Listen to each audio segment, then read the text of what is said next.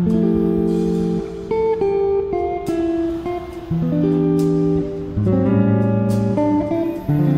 how you guys doing today? This is Harvey Jackson with Great Commission Evangelistic Ministry, and today is our morning Bible memory meditation. And our verse for this week is Proverbs chapter 3, verse 5, and it's one of my favorite verses. This verse, what it talks about is trusting in God. And today I want to encourage you to trust in God. It says, trust in the Lord with all thine heart. Lean not upon thy own understanding. In all thy ways acknowledge him, and he shall direct you in thy paths. And the word for today is trust. Trust means to have confidence, to believe, to trust. And what that means is that we have confidence in God. The God that's the creator of heavens and earth. If he can do all that, they can help us out with our daily lives and problems. We need to go to him and pray to him and trust that he will do what he said he'll do. That he'll give us guidance, that he'll give us wisdom, that he'll give us directions. That he'll open doors that we can't open. That he'll deal with situations that we can't. And that's why we need to go to him in prayer and talk to him, ask forgiveness. We need to read our Bible and align our lives to his way. You know, sometimes we don't understand why it's important. And just follow God and trust in him. We may not understand all the circumstances we're in, but we still need to pray, follow, and trust in God, and let God work it out in our lives. And those that have been Christians long enough know that as we follow God and operate in his word way, and let his spirit live in us, God will deal with the situations. First, usually he makes a change in us, and then later he makes a change around our environment. And then we see the breakthrough go to come.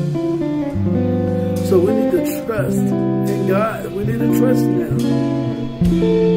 Also, I want to encourage those that are having problems, maybe with children, or especially right now in this time that we're going through, or your parent dealing with maybe step-parents or foster parents of foster kids that you might be fostering, or maybe you're a single mom dealing with the other parent, or a single dad doing vice versa, whatever the case may be.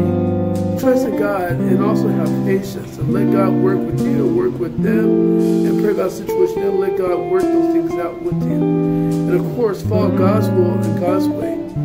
It says the fruit of the Spirit is love, joy, peace, patience, and kindness, and gentleness, and self-control, and against such things where there is no law.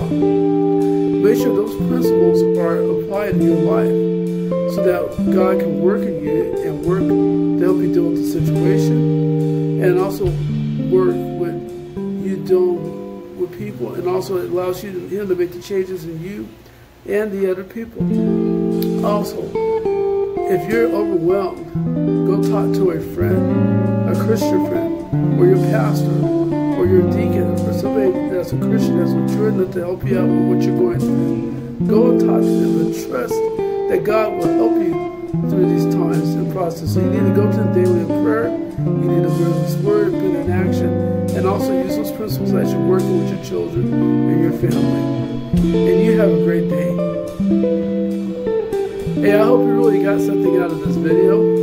If you did, don't forget to click the like button and also subscribe button, and also share this with all your friends on your Facebook so they can be a part of this too. And also, if you have friends through the YouTube that you want to share it with, share it to them. Send them a text to encourage them. Also, don't forget to click follow if you're on Facebook or on Instagram. And you guys have a great day.